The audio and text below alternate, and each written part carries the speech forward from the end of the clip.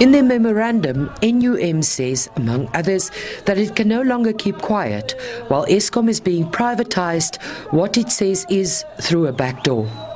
It calls on the ANC, COSATU, SACP, NUMSA and other organizations that shares its point of view to join in what they call the Save Eskom campaign. The NUM claims there is a plan to take Eskom away from the public and to let it go to private ownership. It's a lot of workers that is going to suffer. Even the coal workers in the mine is going to suffer when we do that.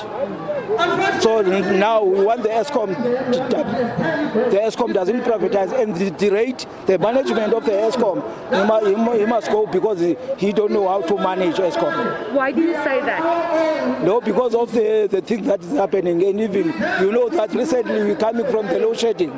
And everything is broken. So now we see there is not fit for that. It demands, among others, that the Eskom board be dissolved and replaced with an interim board, and that the power purchase agreements be reviewed. The SACP, in support of the NUM's demands and protest, says the government must choose either the people or the rich few. If indeed it is a government of the rich few, this government will continue unbundling Eskom and ultimately privatizing. But if it is the government of the majority people of this country, the workers and the poor, they must abandon that unbundling of Eskom. They must abandon privatization of state companies.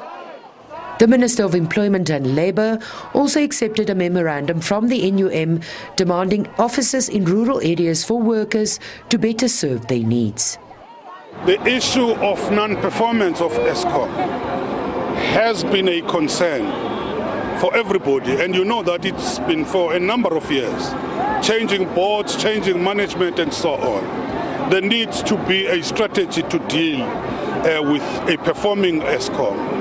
And I think government has been looking into all the options, and there are going to be discussions, even at NETLEC there are going to be discussions with the workers' representatives. But I think the bigger concern currently is the issue of the energy security.